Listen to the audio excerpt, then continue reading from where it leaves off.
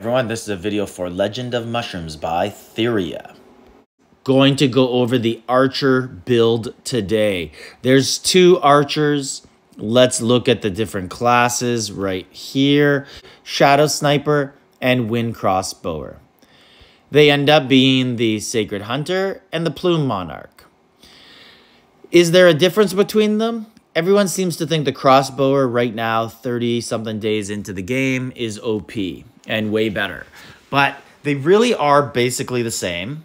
Crossbower is the fastest attacker in the game. And the Shadow Sniper, or his vine there, ending up the Sacred Hunter, is the strongest attacker in the game. They both need basically the exact same skills and to complement them.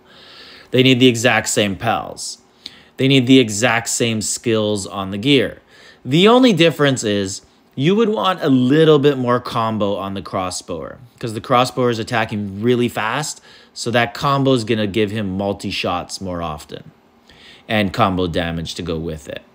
And then the Sharpshooter, because he's attacking so strong, you want to multiply that at higher rates with a little bit more crit. So that's really the difference, but for the most part, the build is exactly the same. Let's look at the different gear here. You want combo on everything. You can see that I basically do have combo on everything. I won't show you the gold ones because they're about half because, you know, I'm just trying to get Aura's gear at this point, but most of them do have combo on it. Anyways, this is basically a perfect one that you would want. So combo and skill crit. Some people favor crit rate. Some people favor skill crit, but combo by far is number one. It needs to be on every piece of gear. If you have a piece of gear that has skill crit and crit rate, let's get into relics. And these are my, let's go to my PvP ones. So right here, I have Arrow King Mask. You're going to have that on PvP or against monsters because it's combo, and that's what you want. I used to use this one, the Kite, and I like it because when you enhance it, the damage goes up, and if you don't know what you're going to be you don't know what your skills are, that sort of stuff, then it is pretty solid to use. This one I've recently switched to, and basic attacks of the dragon, turtle, or lizard pal have a 20% chance to deal damage equal to 0.5% of their own HP. I just finally got unlocked the pink treasure dragon, and I think he's really important to use. So I'm trying this one out, but I used to use the Kite and I did like it. Now over here, this one you basically have two options. I like this because I just don't think there's very many options for resistance in the game, and I just want to have just a little bit more of it. But I am playing around with this one right here, and you can see I have leveled it up a little bit. At the start of the battle, increase attack by 1% up to 10%. Here, to be honest, I've been messing around just playing with all sorts of different stuff because I'm using all sorts of inferior pals because I don't have one, but this is the one you need. You need it to be on Octopus. If you are an archer, this is a must-own pet. I don't have the Octopus. I've had terrible luck, and I'm just inferior with this relic. But this is the relic you need to use here because the Octopus is basically, along with the banana, the top two pets that you need with your archer. There's no way around it. Those are the ones you need to use. So this is the one you need, the Metamorphic Crystal. Now, down here, this is kind of another must also, the Stellar Statue. Some people are using the Time Statue for Disarm, Dazzled, Smoke Bomb. This is one you would use earlier in game before you do get the Worldly Snare. Once you get Worldly Snare, like it's a different game, you have to put this statue on. And the necklace over here.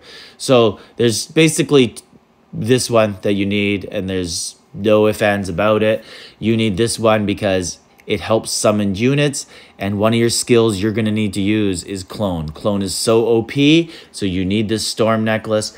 Every single class, no matter what you are, this is the necklace you're going to be using. Let's get off of this. Let's go into souls, and I don't want to talk too much about souls because you're going to get the same 8. But the one thing we got to talk about is which one are you going to level up? And for me, this was the most important one. It gave me global combo, global attack, and healing. That is the one that you want. This is the most important one. Back accessories, the only tip I'll give here is get to 41. Because you can see at 38, 39, it's 2,800, 2,900, and then it shoots up to 6,000 something. So get to 41 on attack. Obviously, if you can get any of these wings, get them, but they aren't free. If you are going to spend money on this game, spend responsibly. Use the Aptoide App Store. Get up to 35% off on all in-game purchases. Use the promo code MUSHROOM5. You can see me doing it in the background, and if you'd like to do so, the information how to do so is in the description to the video. Save money, put more in your pocket. Mount. Advanced mounts. Which one are you going to want? This is the best one for archers right here in the rush event. You can get it up here going into the rush shop. This is the one you absolutely need to have for archers to use right now. It's the best one out there. But also this one you want to own, not necessarily to use in battle, but you want it for this passive skill 10% attack that's going to be working all the time for you. And then that one's going to be good to ignore stun if you do end up going against mages. But anyways, let's get into other stuff here. Let's get to the most important stuff, the stuff that people really want to look at, and that is skills. So I do have the mushroom on. It's not something I'm going to have forever, but I have it right now because I'm missing some skills. And let's talk about those. Now, number one skill that everyone absolutely needs to have is Clone Strike. This is just OP. It puts out, it summons a replica of you that sits out front and takes all the damage, basically for like the first like 10 seconds. So it gives you another life. And then another really good one for you is Smoke Bomb. And one of the reasons why these are so good is because almost everyone you're going to face has Blitz, and you need to have Blitz. And look at this on Blitz. It gives damage immunity for 3 seconds. If your opponents have this, they can't be hurt for 3 seconds either. So you got to look for skills that last longer than 3 seconds. This one lasts 5 seconds. So you get 2 seconds of extra damage out there. And then Worldly Snare. So this is super important. You get it in the cross server war shop. It should be the first thing you're going to buy if you're an archer. You save up for this. Increase crit rate by 10%. For every 1% crit, gain an additional 3%. This lasts for 5 seconds. So we get that in here into the Family Brawl. It's in here in exchange. You can see it's sold out. I can't buy it. This needs to be the first thing you're going to buy in this shop. Save up for it and then start buying shards down here to level it up after. So let's get back into our skills, and we've gone over Blitz, we've gone over Smoke Bomb, we've gone over Snare, we've gone over Clone, and then after that, the next one that you're really going to need is Windborne Arrow right here. This one is in the cross server war shop. So, and inflict vulnerability for 5 seconds during this period. Any non-skill damage dealt to the target also applies an extra 100%. So this is a very, very strong skill, and it's going to be something that you're going to want. And it's in right here in the cross server shop. So this should be what you're saving up for. Also, right at the end, you can see the skills, or the skills are here. Those are the shards. So if it was 400, like it said, I would have it. I need 2,000 to get it.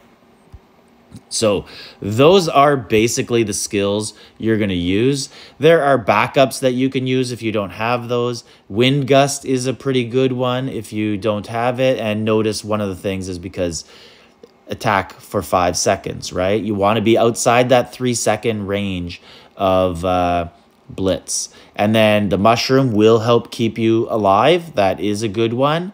But the clone sort of does that as well. So realistically, I am a little OP on the staying alive skills, and I should probably be looking at adding more attack. Coin Bomb is a very, very good one early in the game as well. And this is one that I do actually like a lot. right here. It's not necessarily the best for archers, but if you're struggling against someone who has clone and blitz, this lasts for 10 seconds. So you're 7 seconds outside of that invincibility that blitz drops on them. Let's get to the pals. Will say straight up, I am missing the most important one. Two of the most important ones, or they would be in there. I'm missing Octopus, which increases combo damage by 60, and other stuff on combo 200. And then I'm missing this guy. This guy's also awesome. So if you have this guy, when HP is below 50%, gain a shield equal to 30, then you don't need the mushroom. Because instead of starting with the mushroom at 20%, because if we look at the mushroom right here, the main problem with the mushroom skill is that it's almost wasted at the start of the battle, because it gives you 20% right away, right when the skills drop, right? So it can die. But luckily I have Blitz and that protects it. But if you don't have Blitz and you have Mushroom right away, it's 20% ain't that much protecting you. Maybe if you're a warrior, but as an archer, it's not. But if you have the Hipster Tortoise, he doesn't start to help you until you're getting weak. So that helps a lot, but it's really only going to happen once because it's a 60-second spell. So I would have him on.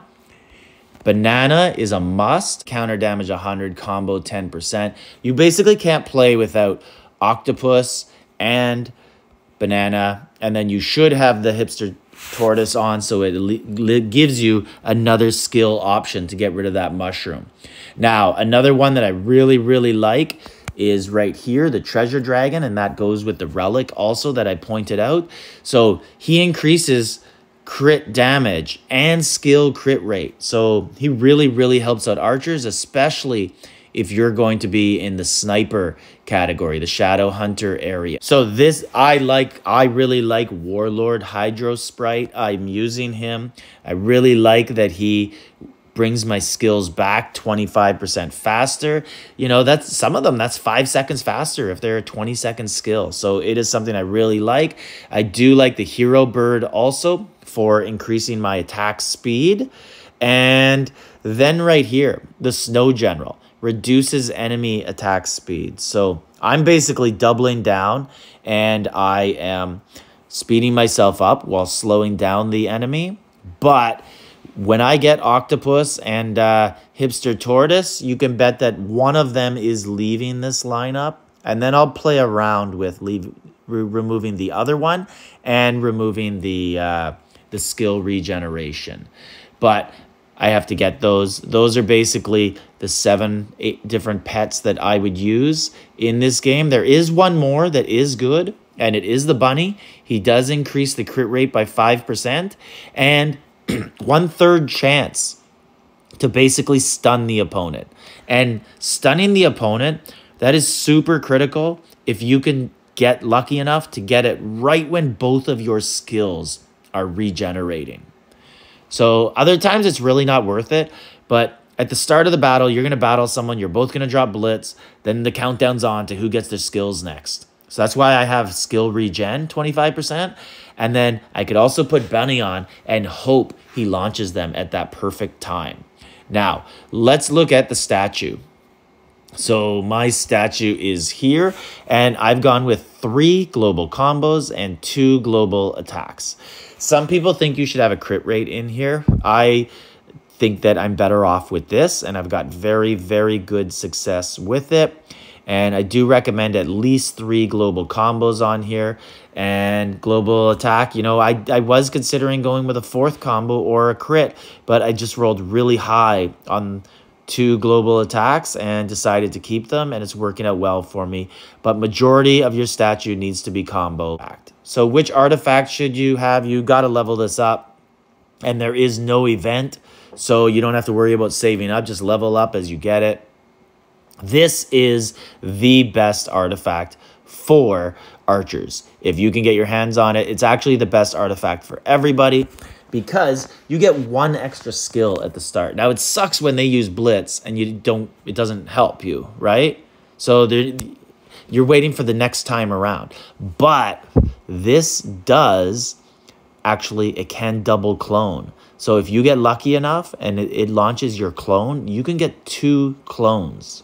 So that's why it is really, really OP. The other ones are there. This one is good for archers, and so is this one, and so is this one.